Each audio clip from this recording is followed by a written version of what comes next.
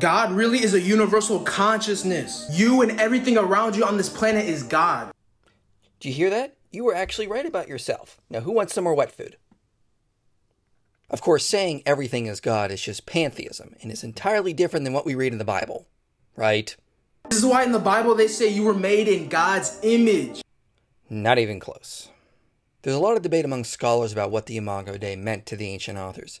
Some say it meant that we physically looked like God. Some say it meant that we shared attributes with God, like having a soul or free will.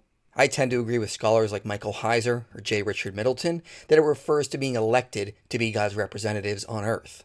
In the ancient Near East, it was said that the king was the image of the gods. The authors of Genesis break from this and say all humans, male and female, are the image of God. We are all his representatives. But there's no reason to think being the image of God means that we are God in a pantheistic sense.